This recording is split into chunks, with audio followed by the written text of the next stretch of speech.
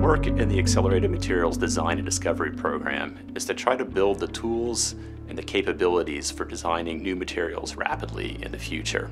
Here at Carnegie Mellon, we have a project related to building a system which can automatically find better electrolytes for batteries. How do I make the best electrolyte-electrode combination that works for the lowest cost, is the most robust, and has the most energy inside of it? So that's the question we're asking, and we're asking it in a different way. We're making a setup to sort of screen through these different electrolyte-electrode options to find things that are what we call co-optimal, that are working together in the best way possible. There are over 50 million organic compounds known today, and all of these are potentially viable candidates for use as an organic solvent in a non-aqueous lithium-ion battery. And so in order to down select from this 50 million to a manageable set that we can test, we need simulation tools that allow us to bridge that gap and bring that 50 million down to of the order of hundreds, which we can use then in our autonomous platform to optimize.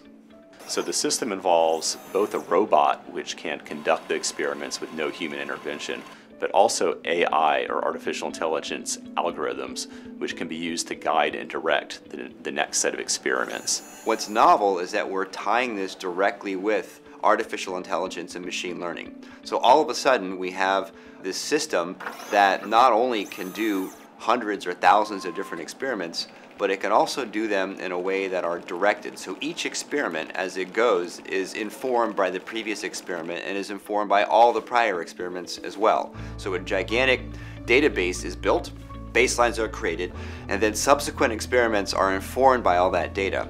So the robot is going to do this experiment, and then AI is going to make decision what kind of experiments to run and how to set up the parameters of those experiments. What we hope to find is electrolytes which are cheaper, safer, which allow the battery to last longer at lower cost with less toxicity. We're trying to optimize many different parameters at the same time. Many of these things are very difficult to predict, and so it can only be done by testing. And the first part of this project is creating that tool, and it will be functional before the end of this year.